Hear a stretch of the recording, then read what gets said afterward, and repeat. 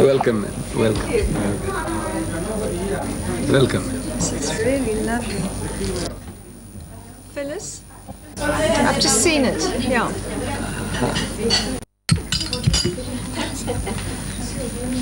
Well, while the food is being set for us, I might as well continue from where we left off. You had just witnessed at the mosque the second prayer of the day. The Muslim is obligated to pray 5 times a day, every day of the year. The first one is before sunrise. The second one was the afternoon prayer. The third one is between now and sunset, the late afternoon we call it. The fourth one at sunset, and the fifth one before going to bed. The Jews were commanded in the book of Daniel to pray 3 times a day, and Jesus Christ, he told his disciples to pray unceasingly. That doesn't mean continuously hallelujah, hallelujah, Hail Mary, Hail Mary. No. What it to me means is that constantly aware of the presence of God. So in other words, with that feeling, whatever you do will be a prayer. You know, how I speak to my brother, how I do my business, conscious always that God is watching me. It's a constant state of prayer. So we Muslims are between the Jews and the Christians. We say, why not 5 times a day? As much as we need physical sustenance 3 times a day, why not a quick spiritual injection 5 times a day? And that is what you witness, the second prayer of the day. As you were seated there, leaning against the wall, you were all facing north. Everybody was facing north, because Mecca is to the north of South Africa. But if you had gone to the east, you'll find all the mosques would be facing west. From the western countries, they'll be all facing east. And from the northern hemisphere, they'll all will be facing south. Reason, as the young man was explaining to you upstairs, that picture of Mecca with the Kaaba, the cube building in the center. Now that is the focus of the whole Muslim world, in that direction. Now we focus in that direction not because God is there, because the Holy Quran tells us, وَلِلَّهِ الْمَشْرِقُ وَالْمَغْرِبِ, says to Allah belongs the east and the west.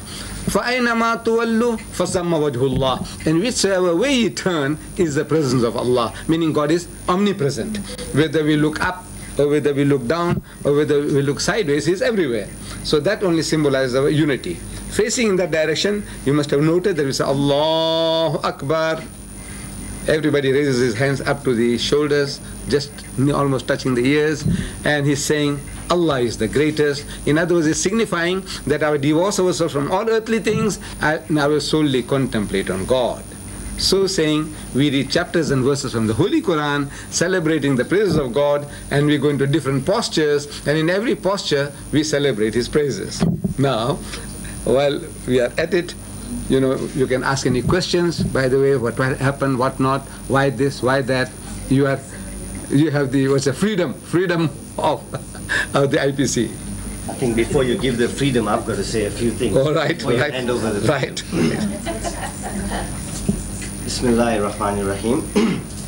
In the name of Allah, the Beneficent, the Merciful, I declare that there is none worthy of worship but Allah, and I bear witness that the Prophet Muhammad, peace be upon him, is his messenger. I begin with the universal Islamic greeting of peace. Assalamu alaikum. Wa alaikum salam. It is for me and the IPCI a distinct privilege and pleasure to be able to welcome the Durban Business Professional Women's Club and its president, Barbara Todd, here this afternoon. We know that as professional people, it's not easy for you people to find the time, so we are highly appreciative of the time that you have taken to be with us. When we invited you people out, we would like you to bear in mind it was in the spirit of the changing South Africa.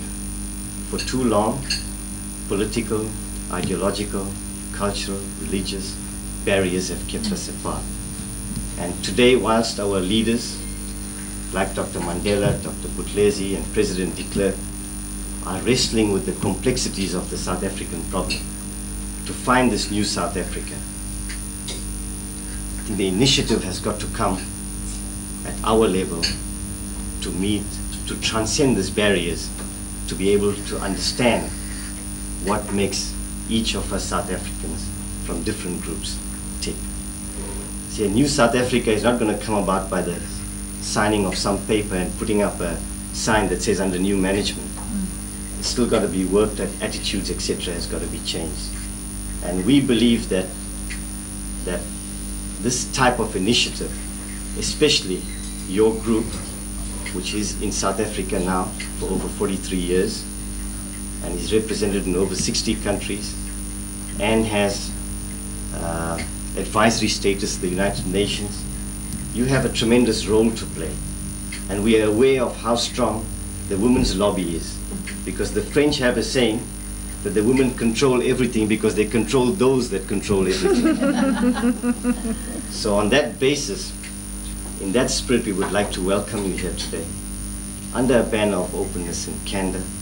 We're not going to have formalities. We don't have any agendas hidden and otherwise.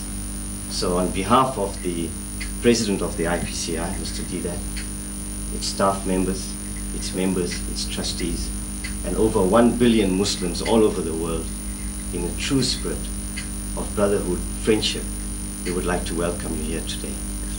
We are going to have lunch.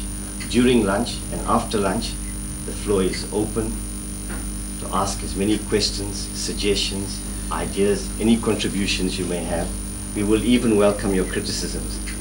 And at the end of lunch, we have some mementos for you to take away, and including, as I said, that won't be ready now, obviously, because it's being shot, but sometimes next week, through your president, we will make available to you a video recording of this occasion here today, which in my mind is a historic one. We would also like to impose upon your president at the end of the session by asking her to say a few words, if you don't mind. With that, I say Bismillah ar-Rahman ar-Rahim, and I think we will eat. Thank Meaning, you. in the name of God, get started. let me give the lead. Yes, go ahead. Oh, dear. We people from the East generally start with the pudding. You know, you Westerners, you end with the pudding, we begin with the pudding. There's a philosophy behind that as well. I didn't realize that. Yes. Yeah. We start with sweets, you people end with sweets.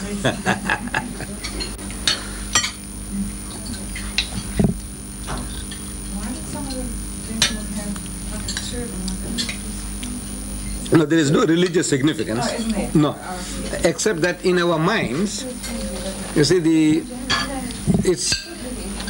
this is more polite and cultured to have your head covered.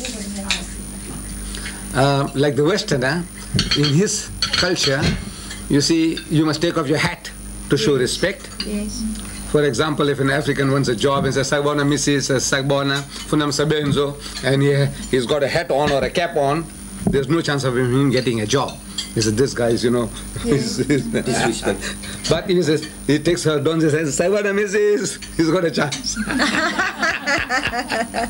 So, to us now, this is, you know, more, this is respectful, and to the Westerner, it's all in the mind. It's all in the mind. You think this way is respectful, and we think this way is respectful. There's no religious significance.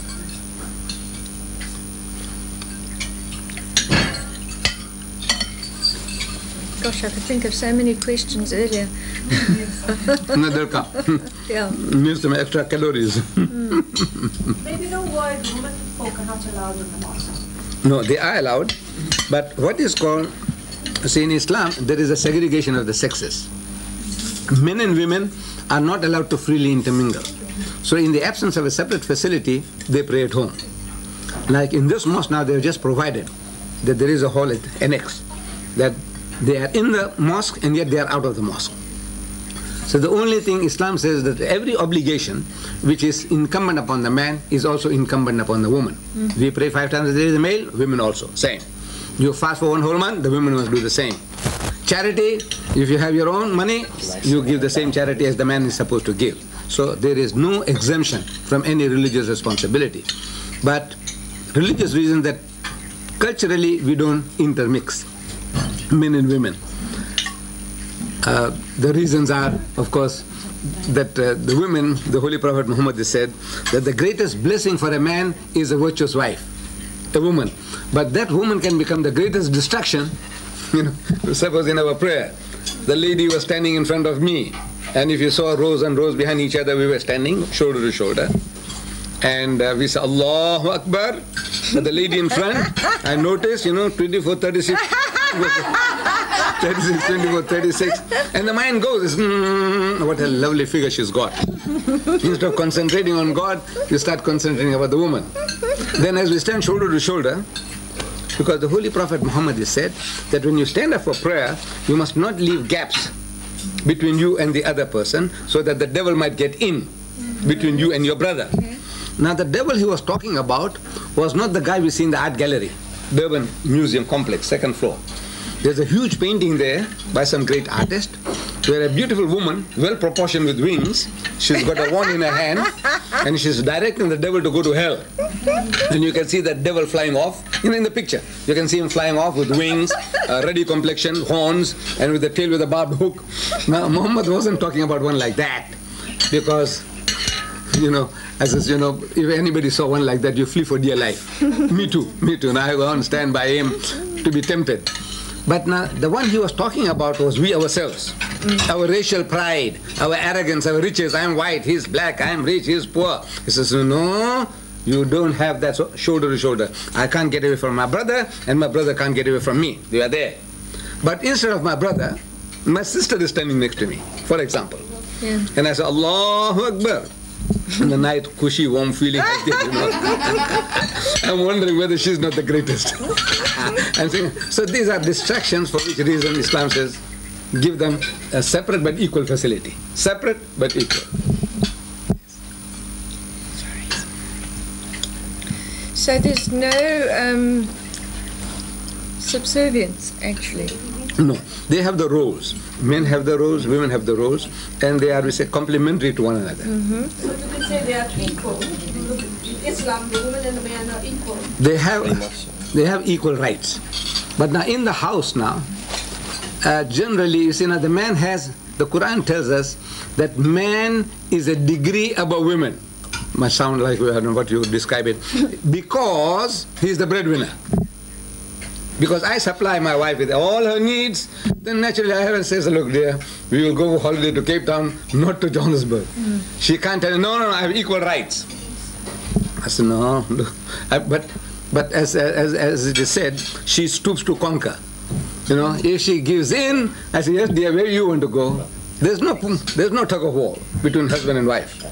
If she just says, she's as if creates in my mind the feeling that the choice is mine, I just can't help it asking her, where you want to go? And it's happening all the time. You see, I used to be in Pakrini, this Mzinto. And I had more of my people in Port Shepstone than in Stanger. But every time, weekends, whenever we move, we're moving to Stanger. We're moving to Stanger. We don't go to Port Shepstone. My own relations are in Port Shepstone, but my wife's relations are in Stanger. So it's like the coach pulling the engine away every time. Now that's how life works. Right, it's coming. That's okay. Just slow. What was that?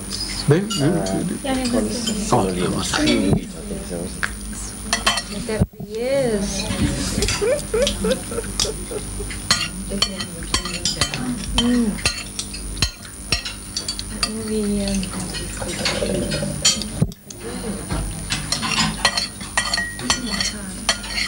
It's not working. Not currents. Not raising. Yes.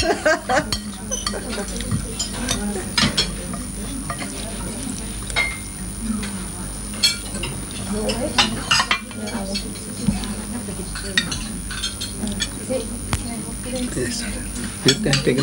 I've got, thank you.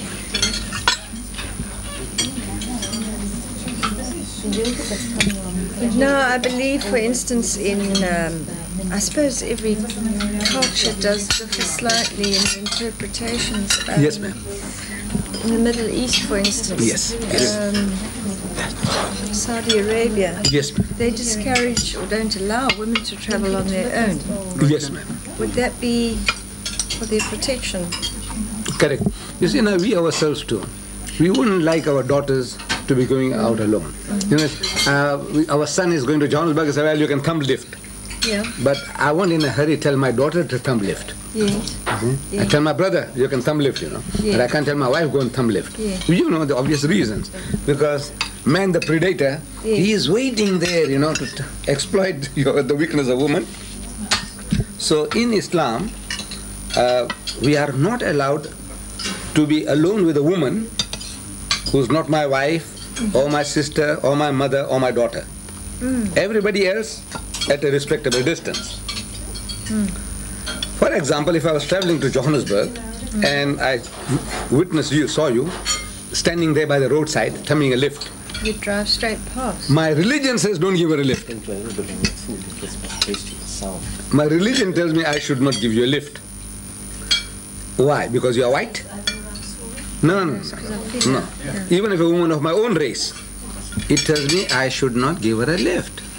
Because it is a challenge to man's manliness. If we are two traveling together alone in the car, before we reach our destination, I want to know whether she is married, any children, how long you married, so 15 years, any children, isn't Mr. Todd working hard enough? What? These are the thin edge of the wedge, we're trying to know, have you got a boyfriend? He said, no. He said, when you go on the other side, I can take you to the cinema, you can go to the dance. At the back of the mind, there's something more than a dance, and a dinner is involved. So the Creator knows the machine that He has made is keep them at a respectable distance. The lady is there with a gentleman, maybe her brother, give her a lift, act of charity. Or maybe her husband, give them father and daughter, give them a lift, act of charity. But alone, don't tempt providence. So it's the practical aspect of... I think that leads on to a point about the exploitation of women by society. Right. Which I'm sure as your group you might have come across this quite often.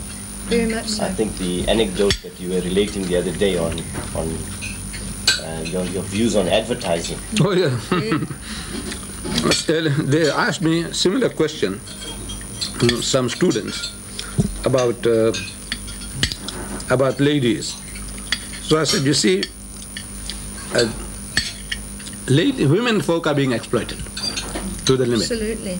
And to give an example, I said Lucian Motors in Smith Street, Durban. They sell second-hand trucks. But on the trucks that they advertise, there's the woman in the bikini on top of the truck. Yeah. G Knots, they were here in Field Street, they've moved to North Dean now. When they advertise tractors, they have a woman in the bikini on top of the tractor. So I'm asking, what has a woman in the bikini got to do with the second-hand truck or with the tractor? That's right. Except the man. He'll be enticed to read because of that woman. Then I see a beautiful advert saying, solve your car. They said, no, it says, protect your interest. What your interest? A lady in the bikini. But they're talking about solving motor cars. Then BMW has beaten the lot. I see an advert in our daily news, local paper. It has a beautiful illustration of a BMW motor car. I'm not in the market for it. I had my Volkswagen Beetle, 1, 2, 3, 4 I had in succession, one after another. Then I had to buy a Golf because they don't make them anymore. Then I got my second Golf, and I don't know the third one or what, I don't know. But I'm not in the market for a BMW. But I was forced to read this advert.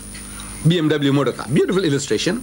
In front of that motor car is a woman in the skimpiest of bikini, what you call the tanga, the G-string.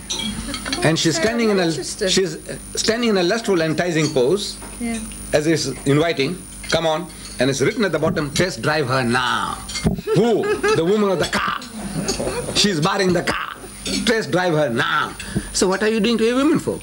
See, the Westerner, he sells his mother, he sells his wife, he sells his daughter. Everything is for sale. You have business people, so I'm doing. Yeah. Everything is for sale. His wife is a star, so he's happy. My wife is a star.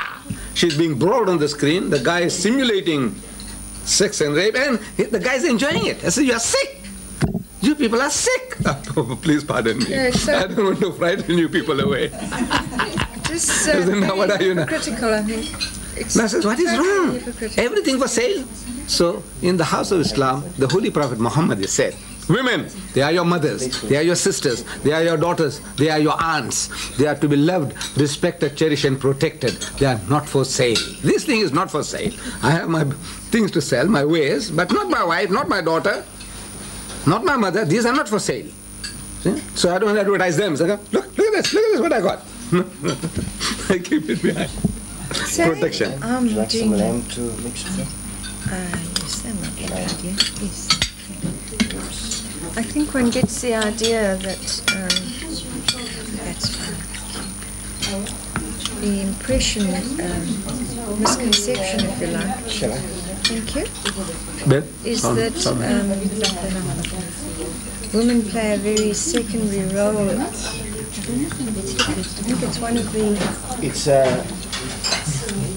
there are a few myths that surround Islam, and this one of women is one of them. The other one is the image with the Islam conquered by sword, you see, Yes. militancy. Yeah. And this has largely come in because of Islam's rapid spread to many lands. It has come up against cultural situations. And Islam itself is not a cultural religion. Like in this country, when I speak to many African people, they perceive it as an Indian religion. Yes. They say, no, it's not an Indian religion. We happen to be Asians, whose forefathers were converted in India to the religion we've come in here. So in certain cultures, like our forefathers were Hindus, and for example, what is the status that used to exist years ago as far as the women is concerned. So some of these cultural things that kind of inherited, which has no place for it on a legal basis, has been taken as representative of Islam and the religion. And this question on women that you rightly pointed out is one of those very important ones. That one and the other one about this image with the sword, everything was conquered with the sword, militancy. Now, the conversion process, what sort of thing is involved in that? It's very simple, ma'am. Yeah. You see, in Islam, number one is that we have the same concept of God. So I start explaining to you, number one, the concept of God. We say we all believe in God. But if I told you, you see, God Almighty, He's not like a man. He's not like a monkey. He's not like an elephant. He's not like a snake. He's not like anything we can think or imagine. He is absolutely a spiritual being, immaterial, ethereal. So I said, no, I accept that. Okay. You say, I accept that. I said, nah, in that case, you are a Muslim. But you might have got the wrong label on. If you accept that, it's right, you are a Muslim. But now, with that goes certain obligation. You believe in God? You said, yes. I said, you see, God Almighty, He doesn't leave man alone. This most complex machinery, man. Every little thing that we make, we have instruction book. How to use the washing machine, how to use the hair dryer, everything has got an instruction book. This most complex machine, man, no instruction book? I said, no, it must have an instruction book. So I said, this instruction book was given by God Almighty through the prophets. He's telling you that this machine of mine, I am now gifting you with. This machine, thou shalt not commit adultery, don't pollute it that way, don't drink, don't do this, don't do that, and what things you ought to do and what you ought not to do. This is the instruction book. If you want this machine to last and prosper, this is how you use it. So we said instructions were given by God Almighty through the prophets.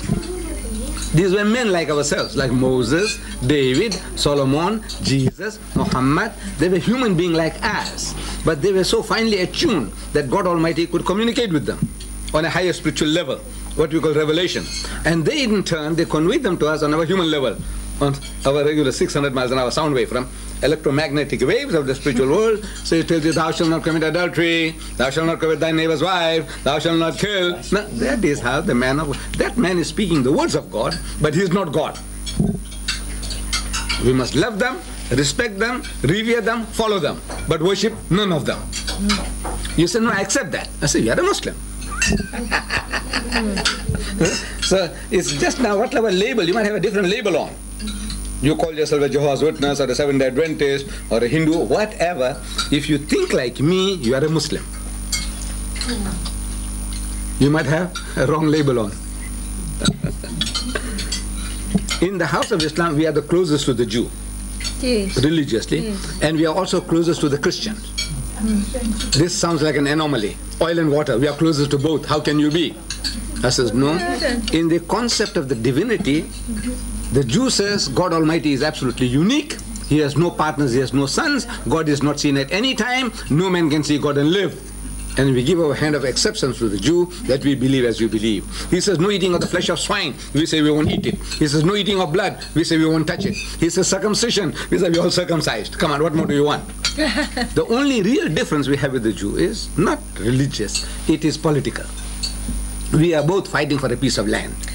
Now that brings me on to the jihad, is it? The Holy War? Yes, ma'am. What does this actually constitute? Is it the holy war for the ground which comes back to No, politics the holy again? war means anything you fight for the right cause. When Britain was defending herself against the Germans, was that holy or not? We say it was holy. You want to give in? Is that right? Come and conquer, take over England and our empire as well?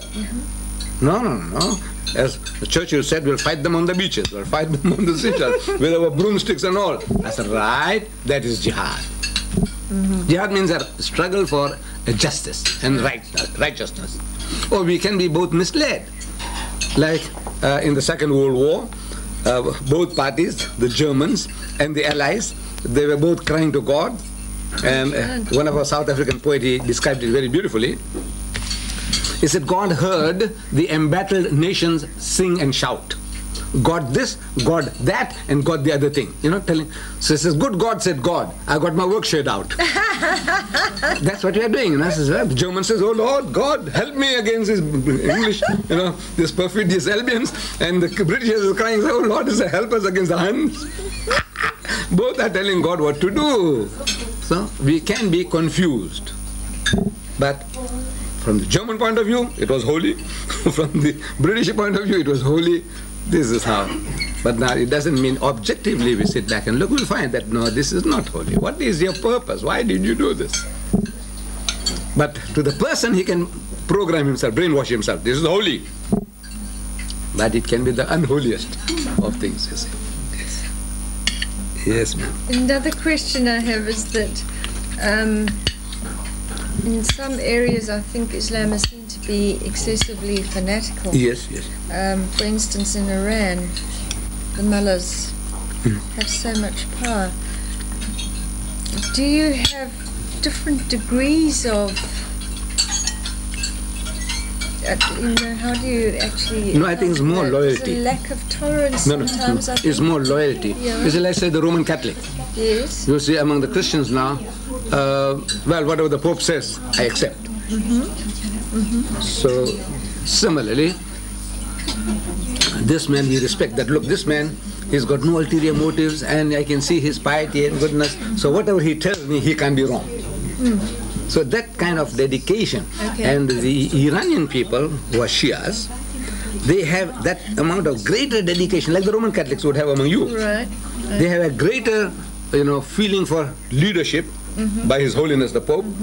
He says ex cathedra, no pills. That's right, no pills. He says no divorce. He says no divorce. No more reasoning. Don't talk. Don't reason. So there are millions who will say right. Similarly, that guy there, he has a greater this thing than us. We will start reasoning. He said, wait. Let's examine what you say.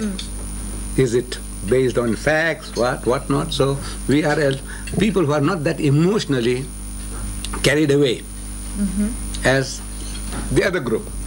Like the Roman Catholics will be more emotionally carried away than the Protestants. Because you are trained now to ask questions. Martin Luther started it. See? So you keep on asking questions. So everybody's asking questions. Yeah. So you created all the different sects and denominations. Now, Salman Rushdie. Yes, ma'am. I'm sorry for asking awkward questions, but Quite in I order, have ma'am. no answers in my mind to these things. No, you have every right to. You see, Rushdie happened to be born in the house of Islam. Born a Muslim. Yes. In a Muslim home. Educated in Britain. Yes. At the age of 8, he was sent away by his father, thinking that, once he's in Britain, he'll learn to speak English better and master the language, and we know it's a weapon. Language is a weapon. So he sends him overseas, and he takes writing as a career. A very good writer. So now he has an idea, the world's bestseller. What? He says, now look, I can write a book and provoke a community, and I know it's like soda water, the guys will shout and this and that, and they'll just petter off. So he writes a book in which he besmirches the wives of the Prophet. But now I had to go to England on a lecture tour about this Rushdie fellow, and I went to the Royal Albert Hall. Yeah. Yeah. We had 6,000 people turning up, and I'm demonstrating to the audience, 6,000 people, that none of you have read the book. You are sitting in judgment. You know the book, what's wrong with writing? I said, look, you didn't read the book. Right. So I make the chairman to read his preface. He's quoting Daniel Defoe, where he's talking about the devil. Actually, he's describing himself. If you read that, he's talking about himself, Rushdie. But now, I told the chairman, read this to the audience and ask the question. Has anybody ever read this anywhere in the past 12 months? Please put up your hand. Anybody ever read this? And if you had read it, immediately it'll click. You say, yeah, I read somewhere. Wait, I can't remember, but I read these words. Because so poetic, Daniel Defoe's words about the devil. Out of 6,000, one person put up his hand. So right. That means he said he's read it, but we didn't have the chance to ask him, hey, maybe it was quoted in my book, which was given, maybe he read it in the book, my booklet, answering Rushdie. However, we didn't ask him the question. So I'm asking the people, I said, now look, what have you read? People generally. I said, you don't know what he wrote about you. Forget Muhammad and forget the wives of the Prophet, forget the Muslims, you Britisher. I said, what does he say about you? Page 80. He says, I can't even quote you. You British, It's a sister, and he uses the word British. And you Americans. He says mother, and he uses the word, the four-letter word, Americans. Did you read that? Then you white women, your mothers, your wife, your sister, the Peter Mayer, of Penguin. I'm asking Peter Mayer when I was in America. I said, I want the guy to come. I says, Peter Mayer, he's a Jew. I said, this guy Rushdie says, white women, all. Never mind fat, Jewish, with a polynose, or non-differential. You can't make out the difference. Irish, Swiss, German, what? I can't make out the difference, but don't worry, as long as she's white. White women, never mind fat, Jewish or non-differential. White women are for, and throwing away. I said, you Peter Mayer, that's your mother. He's talking about your mother. That's what they're supposed to do to your mother. This, the Africans and the Indians, we must read all this. Look, white women are for that purpose only. So I said, now look, what have you read? You British, the first page, he says, you Londoners are bastards.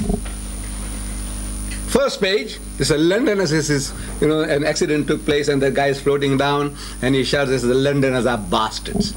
I said, you Londoners, what are you? Indian Londoner?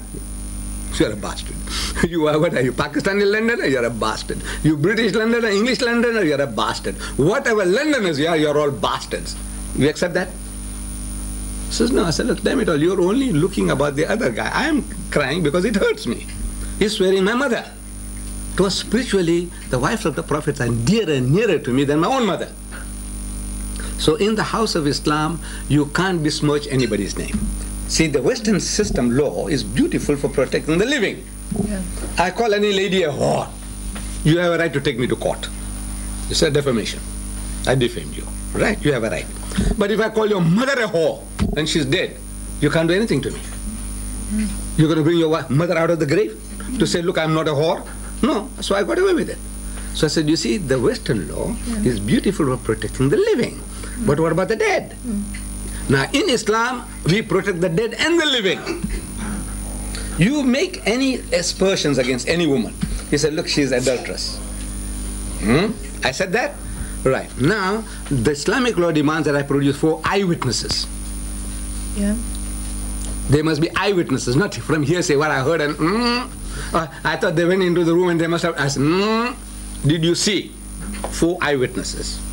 So let's say I'm one of those devil, and I pay 3 other persons and say, look man, you talk like this and you tell like this and tell like that, and we go to court and say, all right, this woman here, she committed adultery.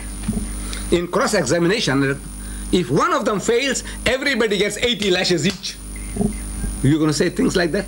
anymore about any woman? Yeah, you'd be very careful. If one of them fails in the 4 and the cross-examination, all the 4 gets 80 lashes, even if it was true. So now this is what, you say this is harsh, this is barbaric. I says, you people are foolish.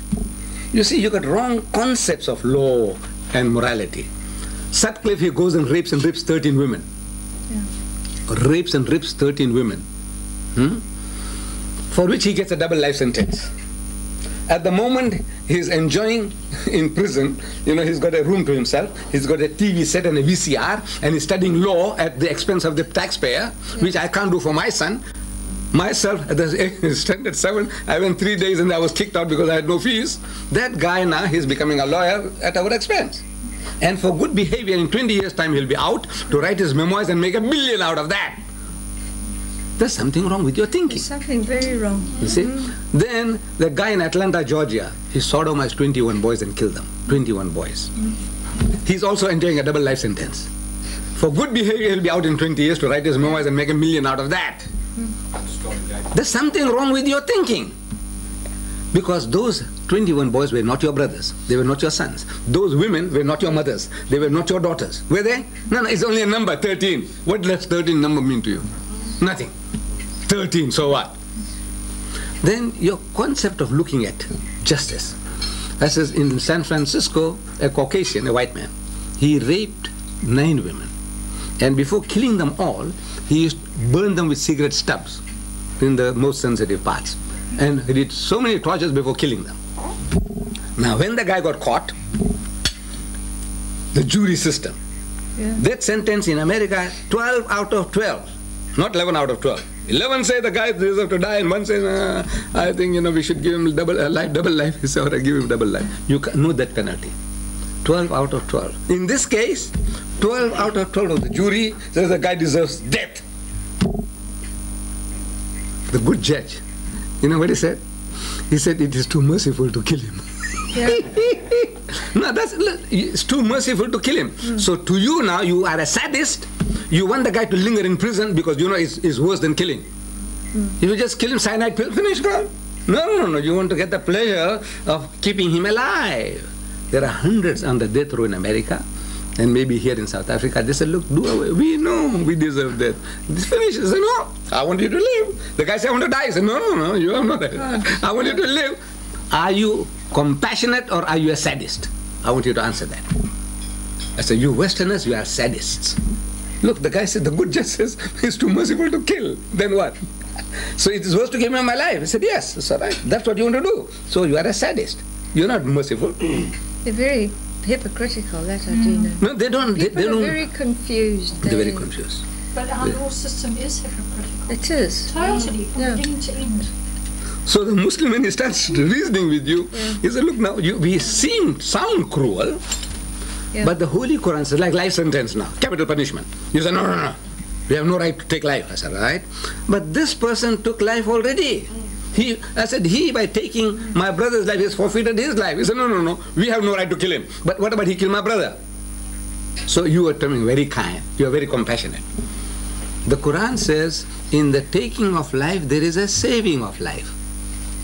It sounds incongruous. By you taking life means a life for life. Guy commit murder, if you take his life, you're going to save life. You get rid of him, but the rest, he says, no, man, I have to pay the price. You're going to save thousands of lives. But otherwise, well, I might be able to get out of it with this, and at the worst, life sentence, and for good behavior, I'll be out in 20 years. I've got my way. In the taking of life, there's a saving of life. These ANC fellows, they had come to me, and at the same time, they had taken out the manifesto or something to say, no capital punishment. I said, right, okay. I said, now, that in Soweto, that girls' hostel, there's 21 boys or so they raided, and they took all those girls and they raped them, and one of them was mentally deficient. What they did to her is all the things were given to us in the news. I said, now, it was not the African going and raping white girls, the African raping your own daughters. I said, if they were your daughters, what would you do? I said, kill. That's right. Not the human. He says, your sister, your daughter, if that guy did that, what would you do to him? They said, kill him. I said, so, but no, it's a double standard, you see, now, because I said, no, not for me. No death sentence for my people, but for the African, yes, or for the white, yes. No. The law should be for everybody. You do such and such a crime, you're convicted, you forfeit your life. Now, once it's done, and in the house of Islam, you see, the law is not only to be just, but it must be seen to be just. To be just, yeah. The people must see it. So now, you committed a crime, is to take him in the public place, marketplace, on Fridays, after prayer. So right, this guy here deserves to have his head chopped off. Once you see that, you won't commit the same crime. The Jewish law, the adulterer and the adulteress is stoned them to death. That's what the law of God says in your book. The adulterer and the adulteress, the Bible says, must be stoned to death. Suppose this happens in some prison. You don't know what's going on.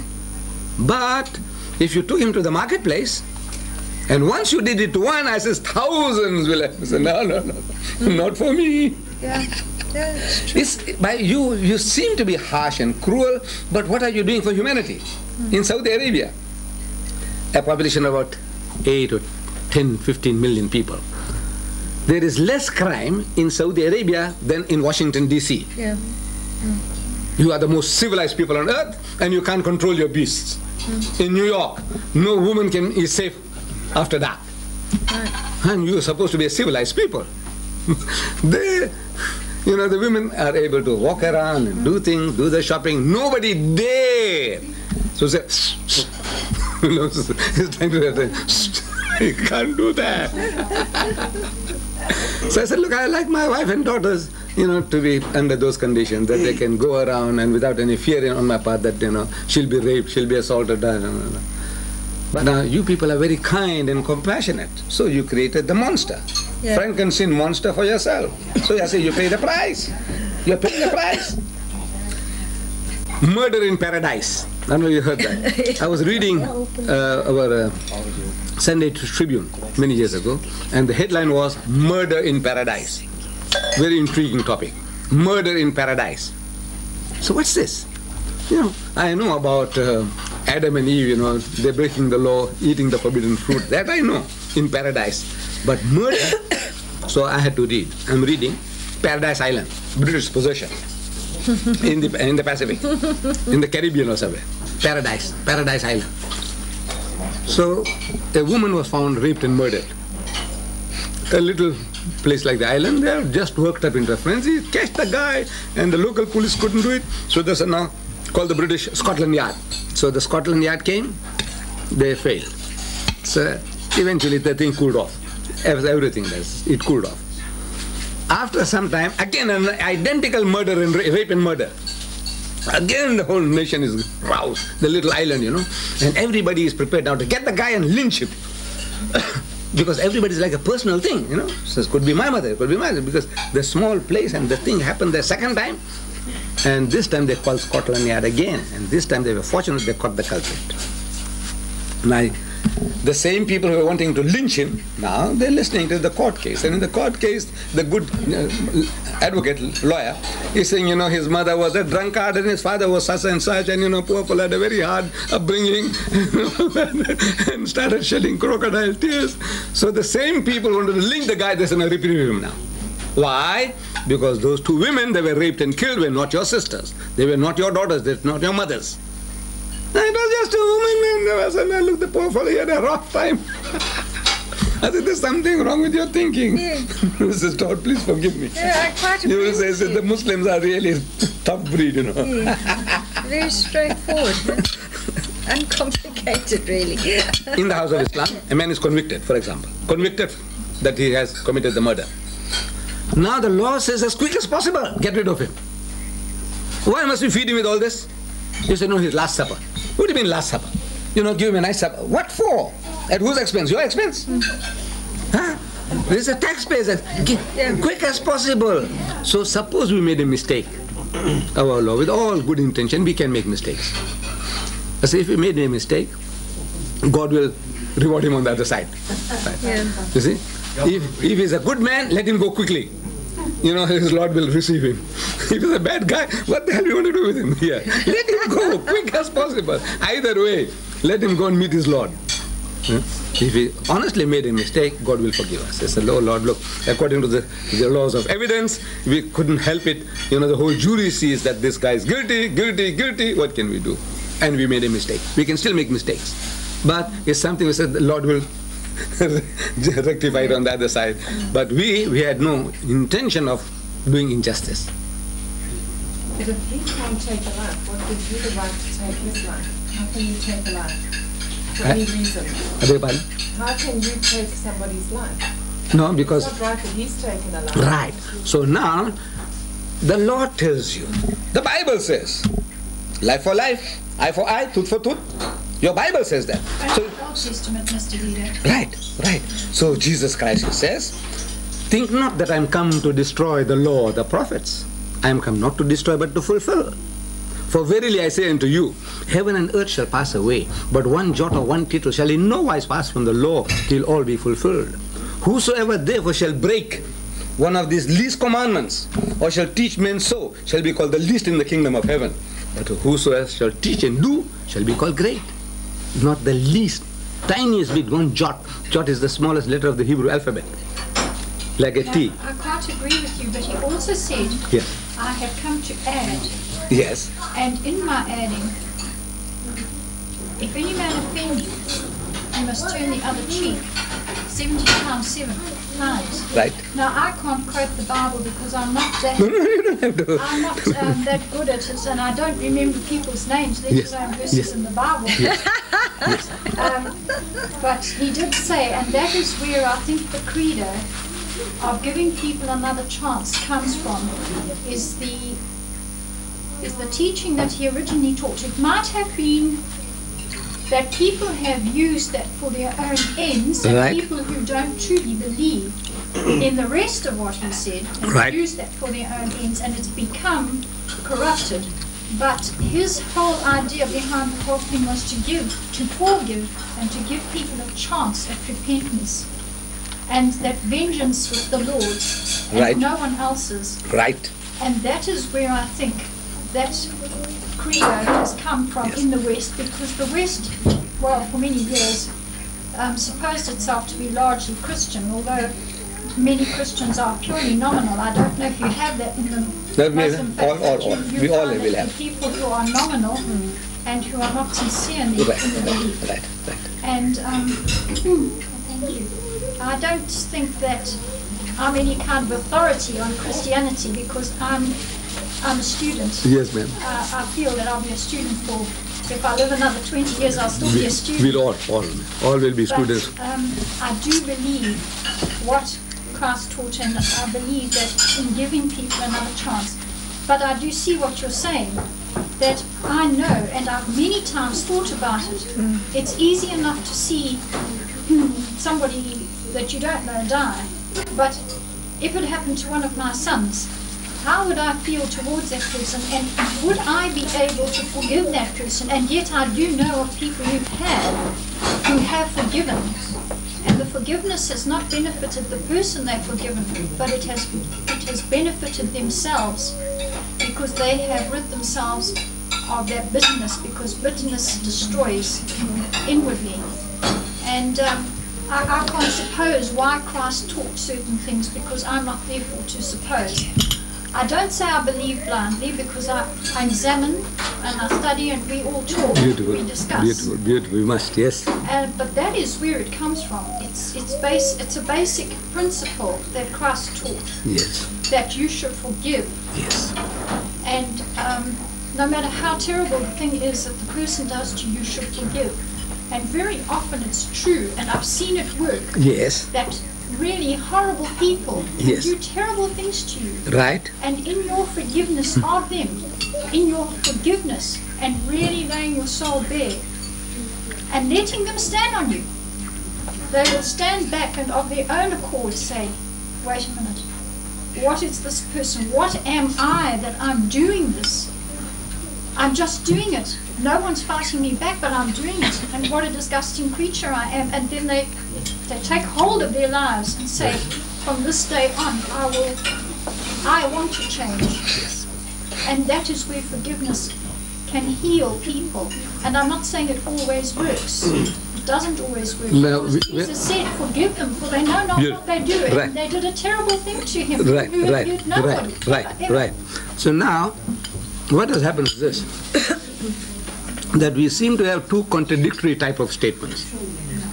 One is, he said, look, I am not come to destroy the law. The Hebrew word for law is Torah, meaning the first 5 books of Moses. Whatever the teachings, thou shalt not kill, thou shalt not do this. Everything that is there, and one jot or one tittle shall in no wise pass from the law till all be fulfilled. And my understanding of English is, fulfill means to fill up, not to take out. When you say you fill up the law, you make it tighter. And I am noticing that that's what he did actually. You see, the Jews had a law of divorce. They had a law of divorce. But before Moses, they used to do divorce. Before Moses, the Jews. These human beings. Humankind come together and there's a conflict and there's a separation. So they used to divorce, but now the man divorces his wife, and afterwards he changes his mind, and he goes to his father-in-law's house and catches his wife. So, come on, darling, back home. So, what for? You divorced me. He said, no. I asked you to go for a little holiday, and now you want to get another husband? Catch her by the hair and bring her back. Now, that's the abuse. Yes. The law allows you, if you can't get together, no use hacking at one another for 100 years, part nicely. But now, the guy is playing the fools with the law. He divorces and now he goes back. So God Almighty, through Moses, straight tightens the law. He said, whosoever puts away his wife, let him give her a bill of divorcement. That's the advanced evolution of the law. That now you put it down into writing, so you can't say, I didn't divorce. Now, that's an evolution of the law, is evolving. But now, my cousins, the Jews, very ingenious people.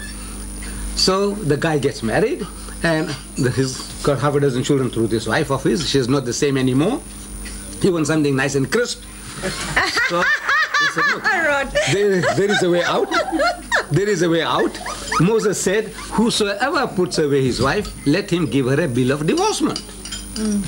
So it's a right. He writes out a bill. He said, darling, go. He gets somebody else, he gets her into difficulty, and he wants to change again. He said, what did Moses say? He said, whosoever puts away his wife, let him give her a bill of divorcement. He's within the law. The law says you give her in writing, and that absolves you from other responsibilities. So the guy is now playing fast and loose with the law. There comes along another spiritual physician among the Jews, Jesus. He sees this sickness that the guy is playing the fools, man. He's too damn clever. So he takes away the privilege. As a man of God, he has a right. As a doctor, he can change the medicine. You know, say, now this is the medicine for malaria, quinine. But maybe a time comes and say, no, quinine is very dangerous. It has other side effects. So he said, now give her Panado. He said, right, okay, you change it. The doctor has a right to change. The man of God, the prophet of God has also a right to change. So he takes away that privilege from the Jews. He said, it has been said by them of old time, that whosoever puts away his wife, let him give her a bill of divorcement. But I say unto you, I am telling you now, whosoever puts away his wife, save for the cause of fornication, causeth her to commit adultery. And whosoever marries her that is divorced, committed adultery. In other words, no divorce. Am I correct, ma'am? No divorce. And if you divorce a woman, and if she remarries, her children are all bastards. And the Bible says, the bastard shall not enter the congregation of the Lord even into the 10th generation. Once you are a bastard, your 10 generations are bastards. Now, I'm only quoting scripture. This is what the Bible says. The bastard shall not enter the congregation of the Lord even unto the 10th generation. You remember reading that before me? Yes. So that means once you are a bastard, your 10 generations are bastards. Just because your husband and you couldn't agree, and now you were a young woman in the prime of your life, you made a mistake in your glamour boy, and another guy comes along, compassionate, and says, look, you're beautiful, you're intelligent, everything, and he said, no, I will give a protection in marriage, but you are committing adultery, and your children are bastards for 10 generations. Says, no, you have misunderstood the whole thing. This was a remedy for a sickness. You are playing fast and loose, so now the law is getting tighter for you. But Jesus, the same Jesus, he says, I have yet many things to say unto you, but ye cannot bear them now. You haven't got the capacity. You are like little children.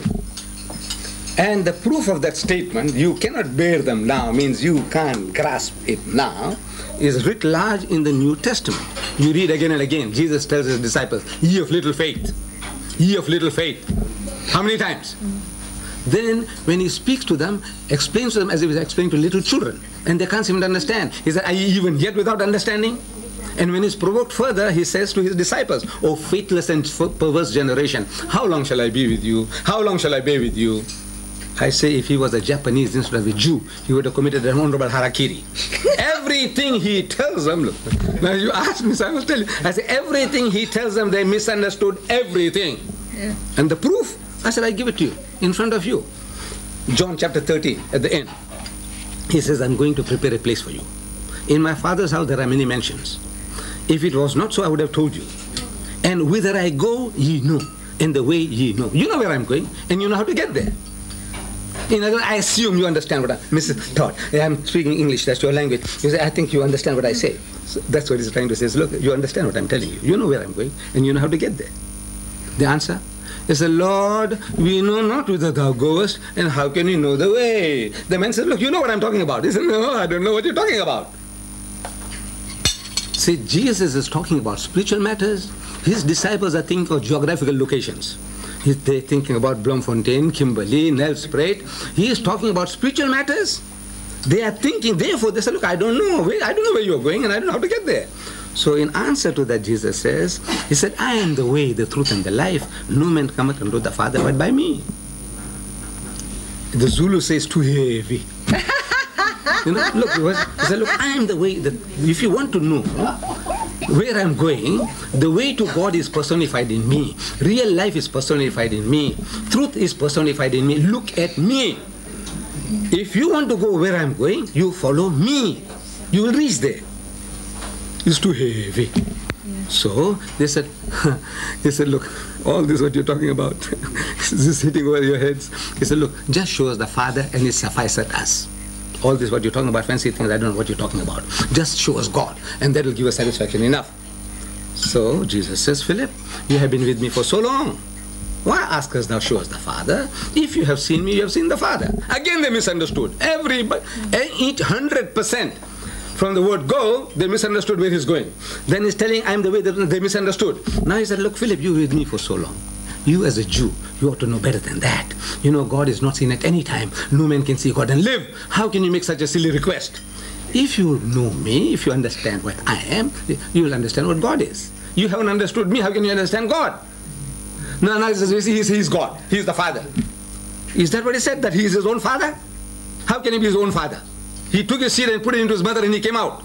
No. I said, look, you see, the trouble is, this Jewish book, the Bible, is a Jewish book, full of Jewish metaphors and similes, of which the Westerner has got no experience whatsoever. Please forgive me. I'm talking about your DDs. You see, I talked to them, your DDs and your professors. I said, look, you haven't got a concept. You are using a Jewish book with Jewish metaphors and similes about which you have no experience. So what was metaphorical to the Jew has become literal to the Greek. And they are the pioneers of that message to the Western world. And you in turn to the Indians and the Africans. You are looking at a Jewish book through Greek glasses. You see, the Jews... No, please. I don't know what's allowed. Is anybody Greek here? You see, through Greek glasses, you see, the Jews had the idea of sons of God. Sons of God mean a righteous person, holy person.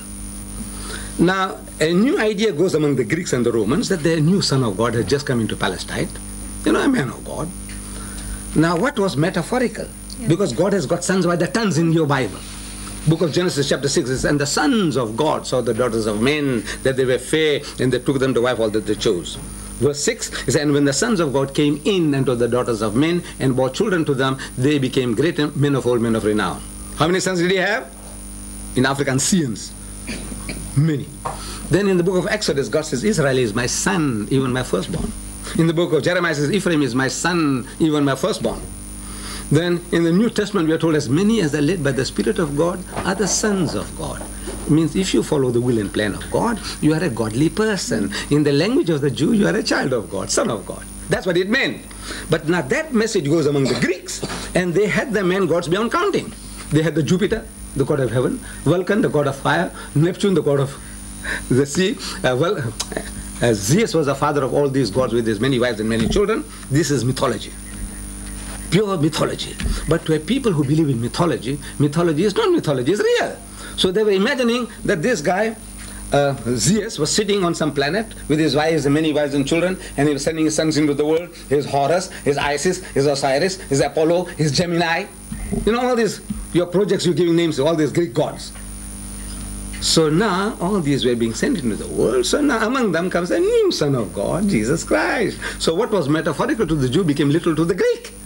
And now you are looking at the Jewish book through Greek glasses. So I said, now, therefore we have a problem. A Jewish book, you must look at it as a Jew.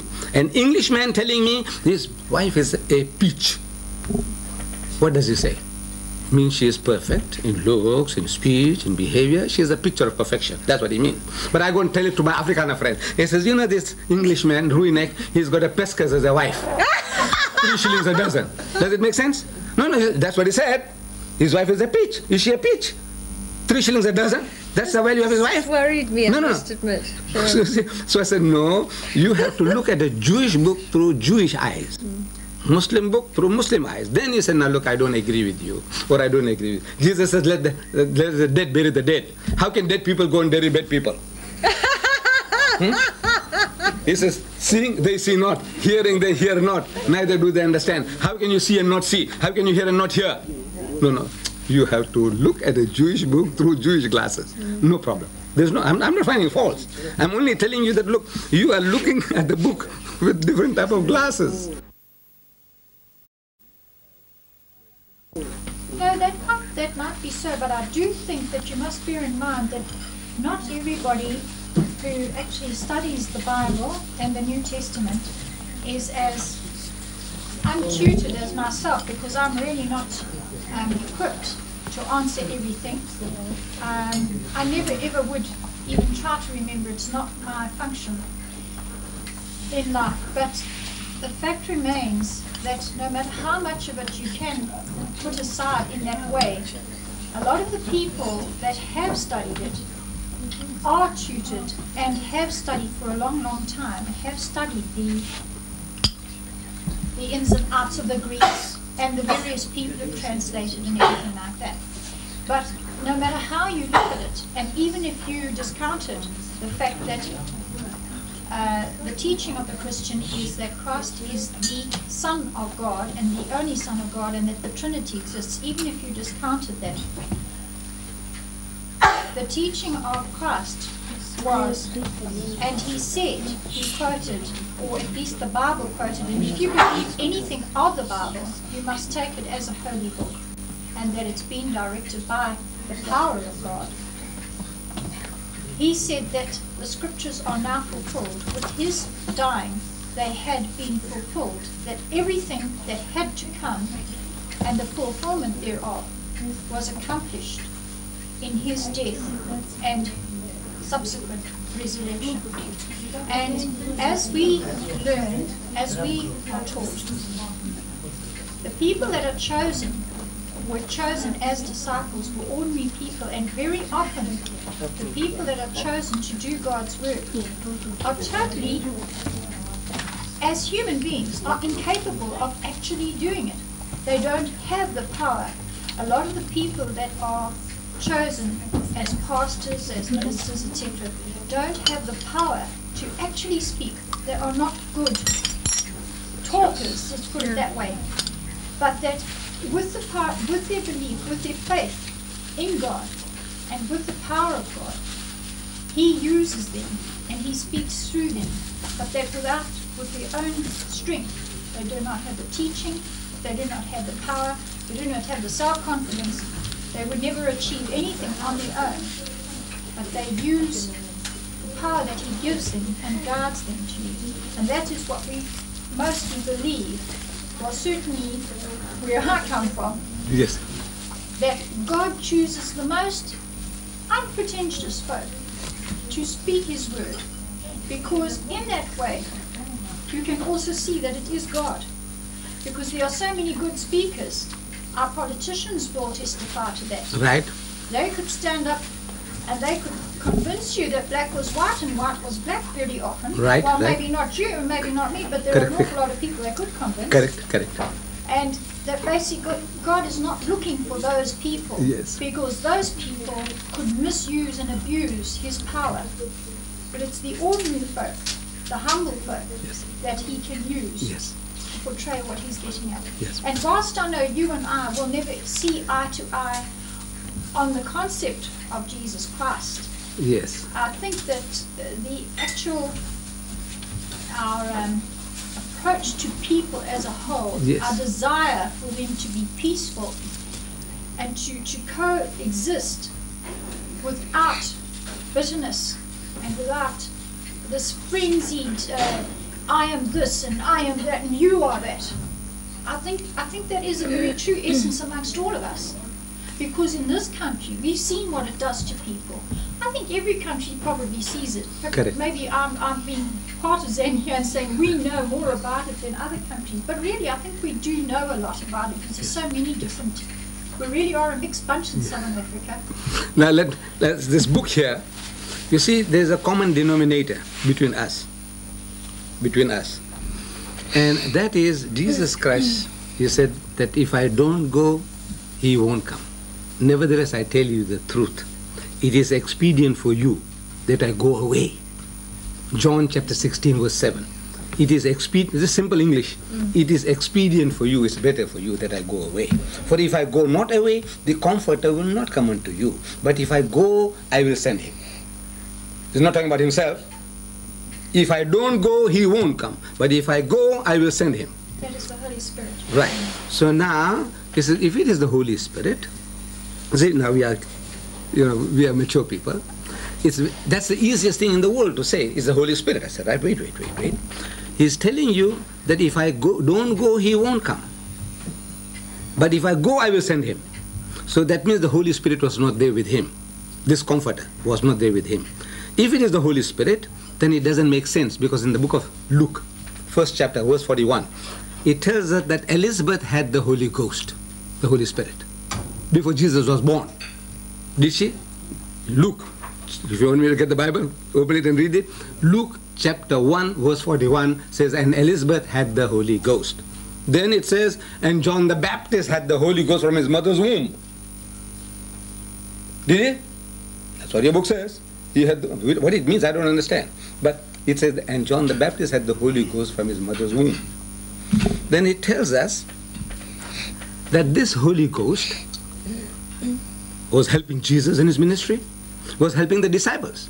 Because when they went out on the mission of preaching and healing, I'm asking with whose help? If not the help of the Holy Ghost. When they did the miracles, the disciples. And they preached, the disciples, with whose help? Then before Jesus parted, he said, receive ye the Holy Ghost. Receive means, like I'm saying, receive this holy book. But I won't give it to you. You think that's what Jesus did? He said, receive ye the Holy Ghost. Did they or didn't they?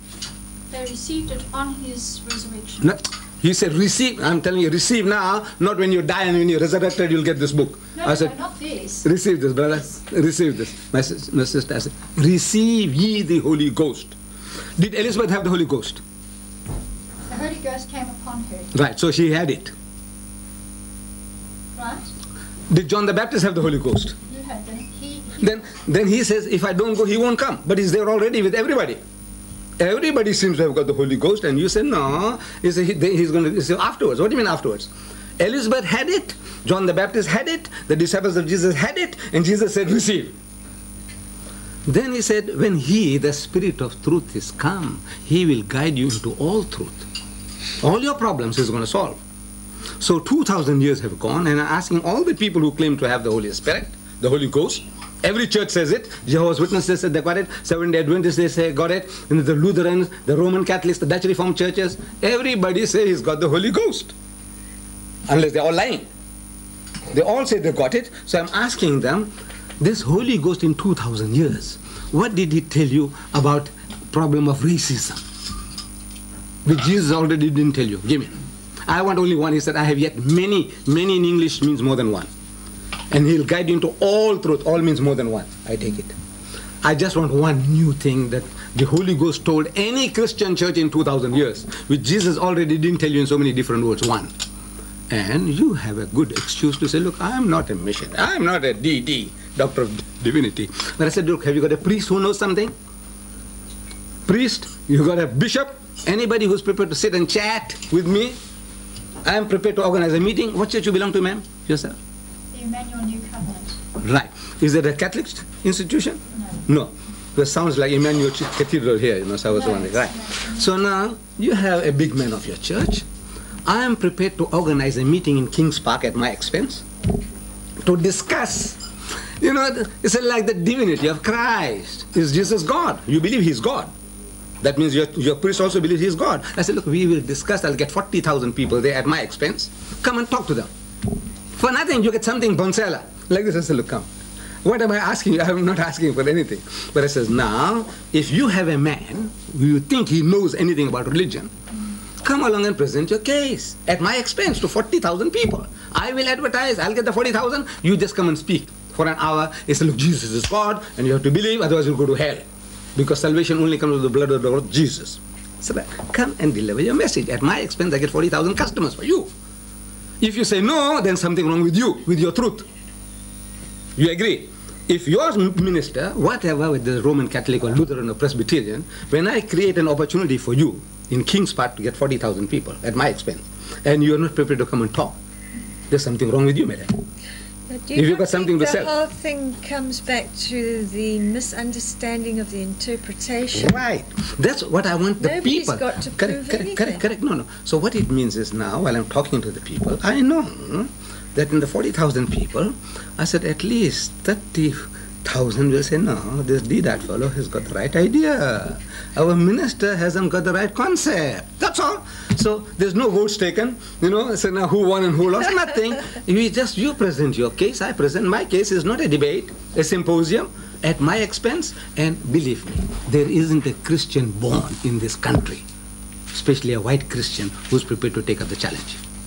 I give you, if you have a bishop, I give you 10,000 rand, any of you, if you can get me your bishop to enter into a symposium. Symposium, not debate, symposium. You present your case, you say Christ died for your sins.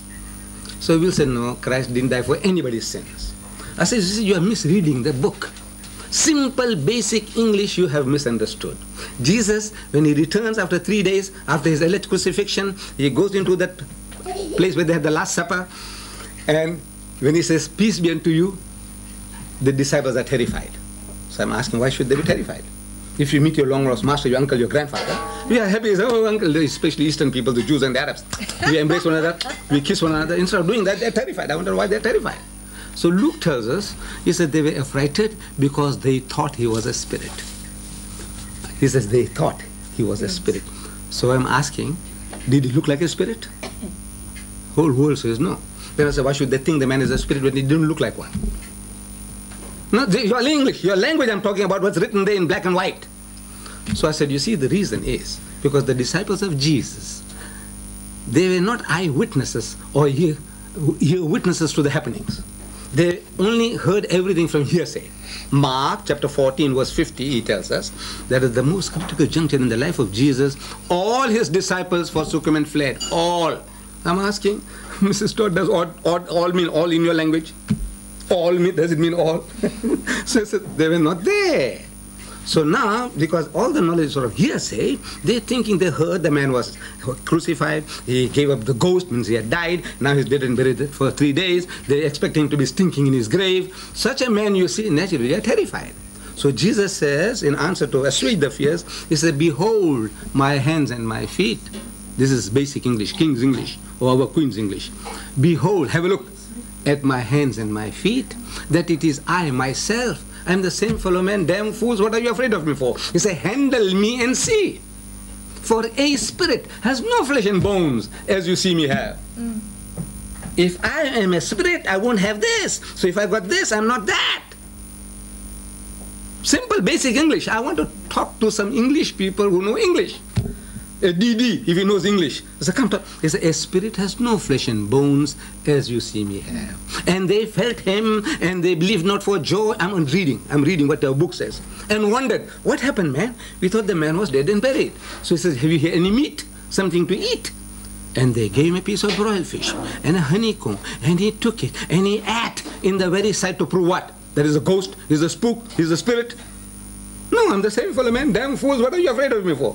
So now I said, come, talk to me. I want some English-speaking people to tell me, Mr. Deedat, you don't understand English. You see, in English, when you say a spirit has no flesh and bones, it means a spirit has flesh and bones. I want an English people, or the Zulu to come and tell me, listen, Gogoba itongo, alinani amanama tambo. I said, come and tell me. Or you Afrikaner, when the chiesad ni vlees en biena sociale sin that ek het nie. You Afrikaner, come and tell me that in my language, when it says the spirit, it doesn't mean that, Mr. Deedat, you don't know my language. I'm talking your language, not Hebrew, not Greek. I said, the language that you speak, in your language, I read the book. And I said, look, this is how I have understood or misunderstood. Please help me. And there isn't a Christian born who's prepared to help me. There's something wrong. And I'm telling you, come and tell in public. Demonstrate to the world. He said, look, this guy doesn't know English. But he didn't say he was a spirit. He was not a spirit. No, but resurrected, resurrected body. Resurrected in the flesh and blood. Once you resurrected, Jesus is telling you, when you are resurrected, you become a spirit. Paul says, it is ordained unto all men once to die, and after that the judgment. He says, that which is dead, it is sown a physical body, and it is raised a spiritual body. Does he say that? You are raised a spiritual body, So, but God is able. No, he doesn't say, but God is able and he did it to Jesus. He says, look, this is the law of God, that once you die, when we bury you in weakness and we raise you in power, we bury you, and in this, and it says we bury you a physical body and raise up a spiritual body. Then Jesus is talking about that woman. The Jews came to him. He says, Master, there was a woman among us. She had 7 husbands, according to Jewish practice. 7 guys had her. We want to know at the resurrection which guy is going to have her, because they all had her here. You remember that? Right. So what does Jesus say to that? He says, in answer to that, he says, you see that, this is the resurrected body, he says, neither shall they die anymore.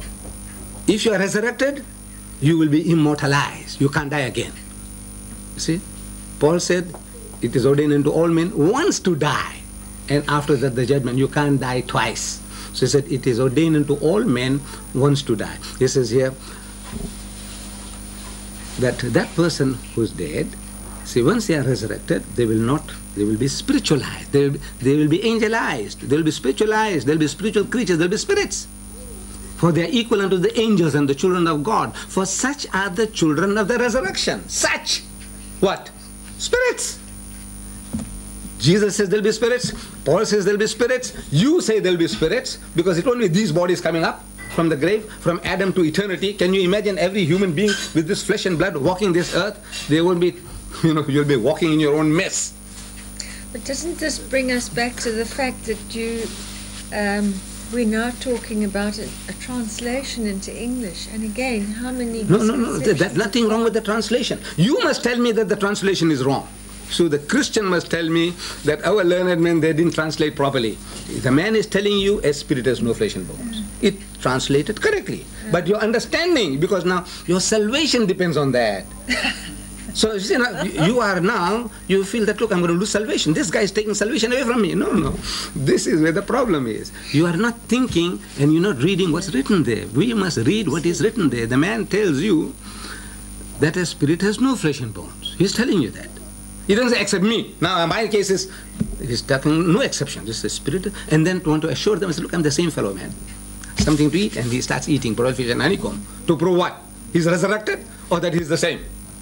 What is he proving? So, you see, he said, now look, we are all begging the question, because, man, this is my salvation. I can't help it. How can I let go? It's an easier way. Now, in John, first episode of John, chapter 4, verse 1, verse 3 says, it says, beloved, believe not every spirit, but try the spirits whether they are of God. For many false prophets have gone out into the world. You remember that? Right. The false prophet is a false spirit, true prophet is a true spirit. This word spirit is used synonymous here for a prophet. Beloved, believe not every spirit, but try the spirits whether they are of God. For many false prophets have gone out into the world. How do you know a false prophet? He's got a false spirit. True prophet, he's got a true spirit. But how are we to know? He said, the spirit that confesseth that Jesus is the Christ is of God. You read that? The spirit that confesseth that, look, he said that Jesus is the true Messiah, Christ, the Messiah, is of God. You remember reading that? Right. So I said, now look, this is, your book is giving you a test to apply. But people are terrified.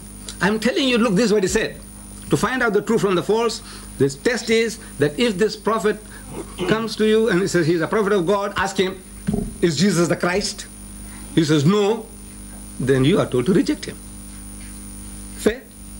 That's what it says there, that look, the spirit that confesseth that Jesus is the Christ is of God means this is a true prophet.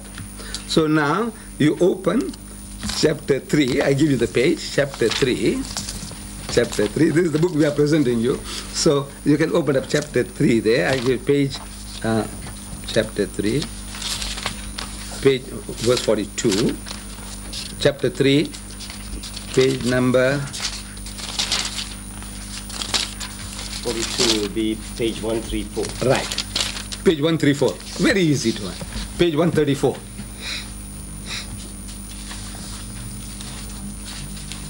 Page 134. Got it, ma'am? I'm looking at verse 45 now. It says, behold, the angel said, O Mary, God giveth thee glad tidings of a word from him. His name will be Christ Jesus. You read it, sir?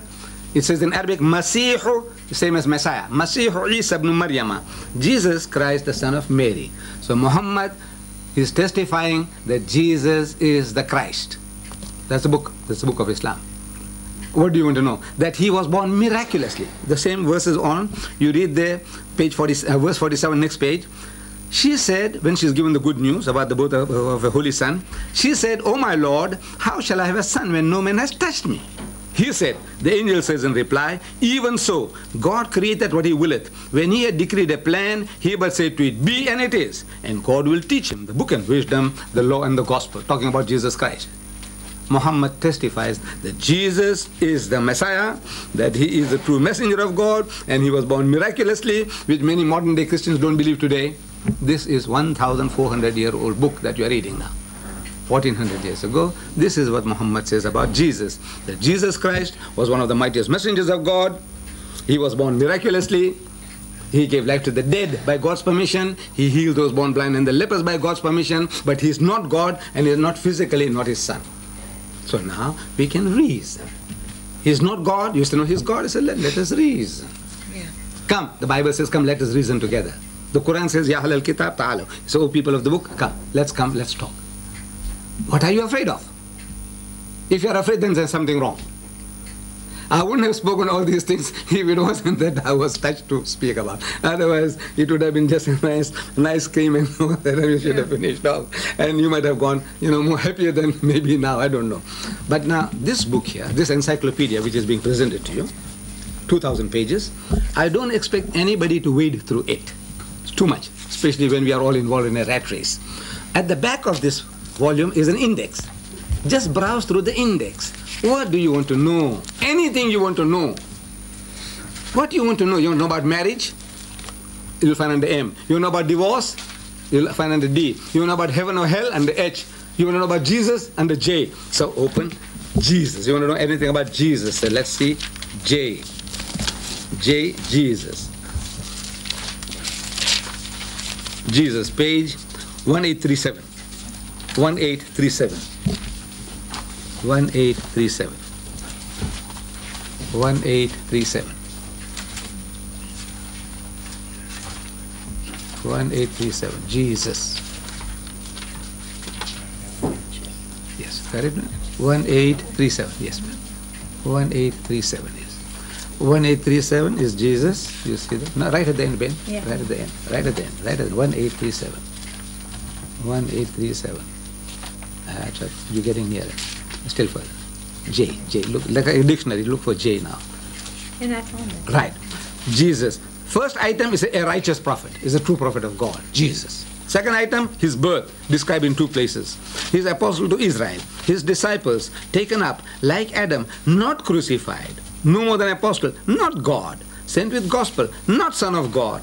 His message and miracles, he prays for table of viands, he taught no false worship, his disciples declare themselves Muslims, his mission limited.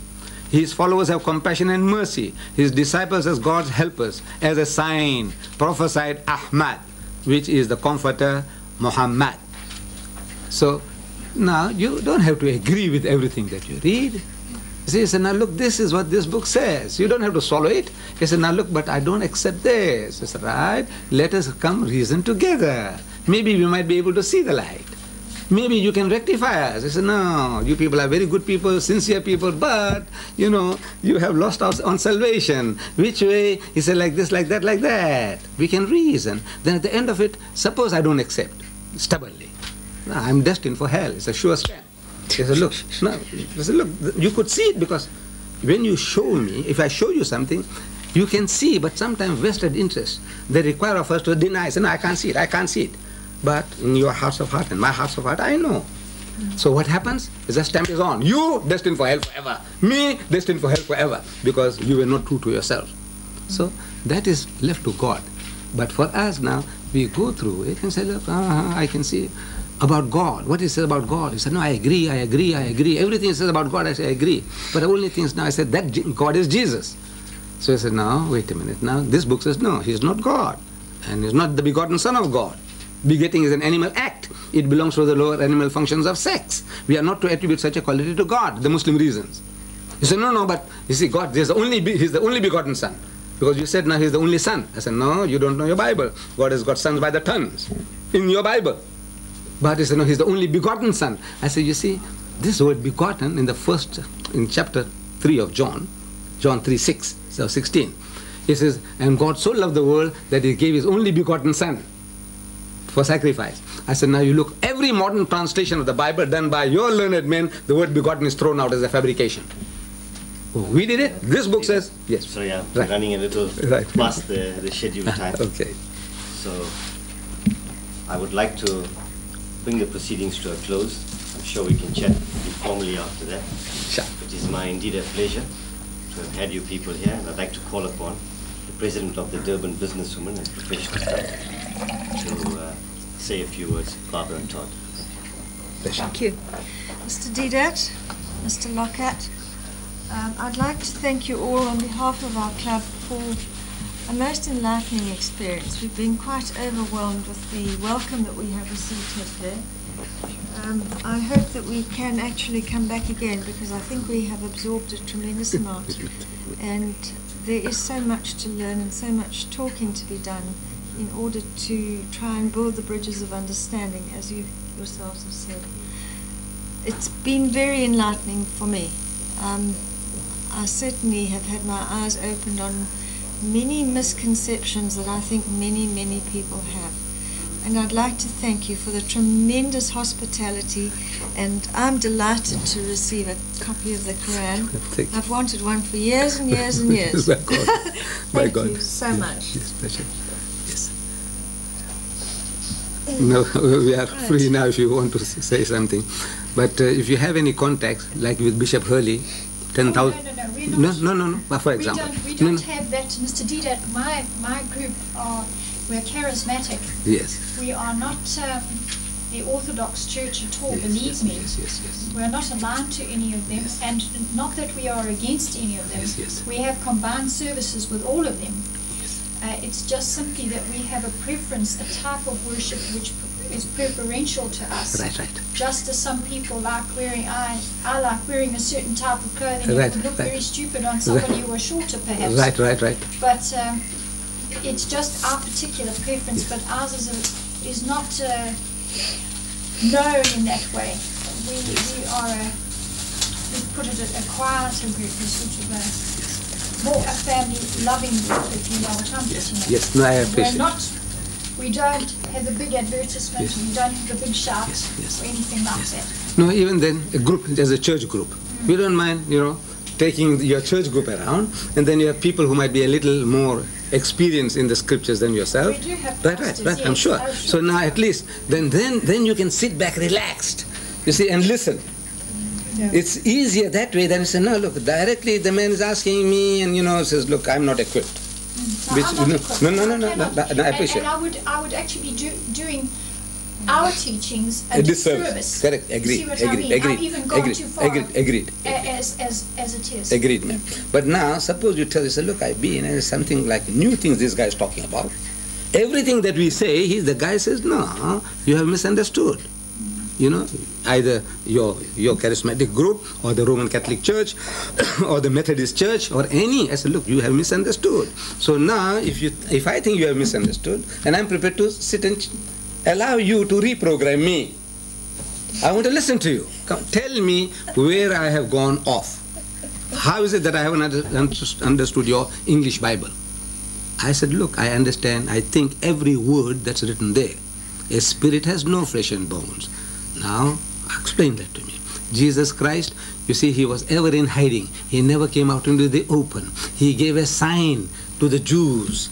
He said, the only sign. You remember? He said, for this is an evil and adulterous generation seeketh after a sign, but there shall no sign be given unto it, except the sign of the prophet Jonah. For as Jonah was 3 days and 3 nights in the belly of the whale, so shall the Son of Man be 3 days and 3 nights in the belly of the earth.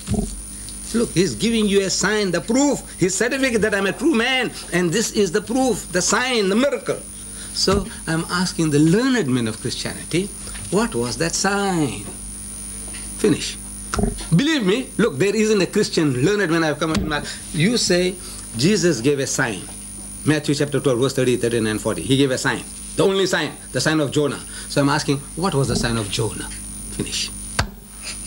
Believe me, look, I'm telling you, this is my 40 years experience with the learned men of Christianity, not with ordinary people. What was the sign? I said, look, if you want to know what the sign is, I said, go to the book of Jonah. It's only 1 page in an encyclopedia of 2,000 pages also. 1 page. It won't take you 2 minutes to read. But you don't have to do that even. Every Sunday school child knows the story of Jonah. I take it. Every Muslim, Hindu, Christian, everybody knows Jonah and the whale. So I said, Jonah was sent to the Ninevites. If you remember, God tells him, go to Nineveh to warn the people to repent in sackcloth and in ashes. But instead of going to Nineveh, he goes to Joppa, modern Jaffa, and he takes a boat and is running away. So at sea there's a storm, and according to the superstitions of the mariners, anybody who runs away from his master's command creates such a turmoil at sea. So they begin to question who can be responsible for this. The storm is not subsiding. So Jonah realizes that he is the guilty man because he is running away from his duty. God tells him to go to Nineveh and he's running away to Tarshish. So he said, look, I'm the guilty man. Throw me overboard and it'll be all right with you. God is after my blood. And in the process, he's going to sink the boat, but you innocent people will die. You rather take me and throw me overboard. They said, no. You may be a good man since we saw you, nice man, holy man. Maybe you want to commit suicide. You want us to help you. We won't do that. We have our own system of knowing right from wrong, and that is what is called casting of lots, head or tail, head or tail. And according to the casting of the lot, it came to the turn of Jonah that Jonah was a guilty man. So far, so good. Correct, ma'am? I couldn't tell you exactly. No. I'm not that versed. I'm more versed on the New Testament than you are, believe me. No, but this New Testament, Jesus tells as you. he read it. So, yes, so now he's telling you the only sign is that of Jonah. Yeah. So if you want, we can go to the book of Jonah, 1 page. It won't take you 2 minutes, but you don't have to do that because everyone knows the story. So when they threw Jonah into the sea, my question to the learned men of Christianity is, was he dead or was he alive? And they all say he was alive. A fish comes and gobbles him dead or alive. You say he was alive. From the fish's belly, he prays to God for help, all that you know. Yeah. He asked God for help. Do dead people pray? No. So he was alive. You said yes. On the 3rd day, vomits him on the seashore, alive. He's thrown into the sea alive, and he comes out alive. He was alive. Am I correct? Am I correct? Yes. Yes, alive. Now Jesus said, for as Jonah was, so shall the Son of Man be. Gogoba Chengochona, want Suasiona, just like Jonah. So I'm asking, how was Jonah for 3 days and 3 nights in the whale's belly? Everybody said he was alive. So I said, how was Jesus for 3 days and 3 nights in the belly of the earth? You say he was dead. I say, in your language, is that like or unlike? That should be alive. In your language, I want to know, you Afrikaner in your language, you Zulu in your language, in your English people in your language, is that like or unlike? Jesus said, I will be like Jonah, and you telling me, your church, every church, that he was unlike Jonah. I want to know who's lying, you or Jesus. Yeah. So I want the people to talk to me. I want to know who's lying. So for another day, I look forward to a meeting. Please, I'll feel greatly honored. On and on and on. You are an incredibly learned man, Mr. Deedat. Oh, my word. But what am I trying to do? I want to show you. I said, look, if I'm wrong, you prove to me. I said, look, I said, is this like in your language? He said, I'll be like Jonah. Now, is that in your language like or unlike? You say unlike. So I want to know who is lying, you or him. Jesus is lying or you lying? You 1,000 million Christians, 1 billion Christians. Are you all liars or Jesus Christ was a liar? You tell me. So that's the answer. Mr. Deedat went for a standard 6 in school. Really? That's right. But I can understand how it upsets some people when you come out of the mistake. Salvation, this is a salvation now. I'm telling you, is this like or unlike? So your salvation, people don't want to answer. I said, look, in your language, one is Swas Yona or Ni Swas Yona. Jengo Chona or Again Jengo Chona. No, I find it very interesting. From my own personal point of view, as just a human being, I find it very interesting. But at the same time, I have a little query in my mind on what you've been saying. If you, do you in your faith believe in the power of Satan? More than that. Yes. You do. Yes. Really fantastic. Do you believe there are such things as Satan worshippers? There are. They say there's a cult called Satanic Worship, a cult. See what Dada gave me. But yeah. They're very opposed to anything that is aligned with the cross, because they like to desecrate crosses and that sort of thing. So they are very dedicated in their instruction of being such a line to Jesus Christ. Right. As far as they're concerned, he is the proposition. Right. Satan is on one hand and Christianity was. Now, Jesus definitely, as recorded, has maintained that you shall no longer practice an eye for an eye and a tooth for a tooth. He has recorded that you shall turn They're the cheek. 70 times 7, which means you No, you again, no, we can discuss this. Again, I said, look, this is the most hypocritical of all talks that you're doing. No, the whole 2,000 years, for 2,000 years, Christianity hasn't, so that means it was an absolute failure. The whole religion is a failure. Huh? No, the religion never said, if this is the true understanding, all your conquest of the world, by turning the other cheek, you as good Christians, then what? No, you conquered it already. Australia, you eliminated the Aborigines of Australia. You did, your nations, the Red Indians of America, you wiped them out. You see, genocides. you know those people were evil. I'm telling you, But they for religious freedom, they went there. that is a story, political story, a political story that used it and went behind it like it was a screen to whitewash all their So when will you have the pleasure bad of behavior. What will be the prophet? Well, if my group comes again, then I will. Because I'm the vice president, so I've got to go. No, your church. Your church. I'm going to work with It's worth visiting. See what the guys are doing. And then you can talk. Let's share with them. We are prepared to listen to Thank you, you. Mr. Lockett. I'll see him tomorrow. Here's an opportunity. The guys are prepared to listen. We get our. You mean he must do this? But the only thing is, I think from arguments come divorce, and I don't like that. You know what I mean? Jesus Christ I'm a was. pacifist. Let me teach you that Jesus was all continuous. It's continuous. No. The argument with the Jews, you generation of white sepulchres.